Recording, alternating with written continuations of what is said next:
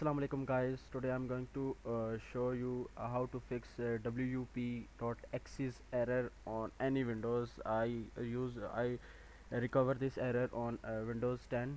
So first follow these instructions.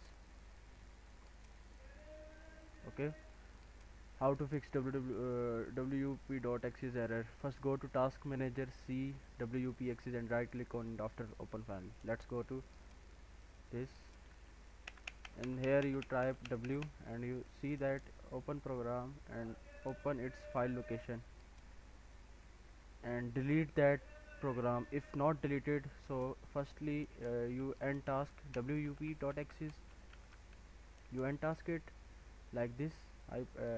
I have also resolved this error, so I did not see any WUP error. Or okay, then then go to control panel, search for web cloud. The error may cause from web cloud software or browsers. You install another application, the virus is installed automatically on your PC like CRSS or WUP install. Go to control panel,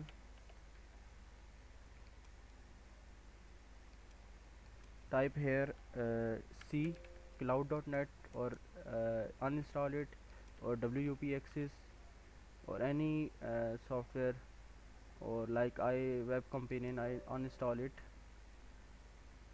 This is not usable for me. Okay, any suspicious, so I uninstall it like this. So that's all you can fix by this. Or you can go to safe mode by pressing start.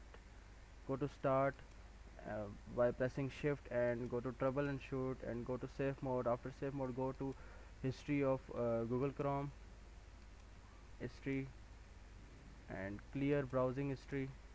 Okay, all time history. Okay, after it go to any other browser you can use, like I use UC browser. Go to this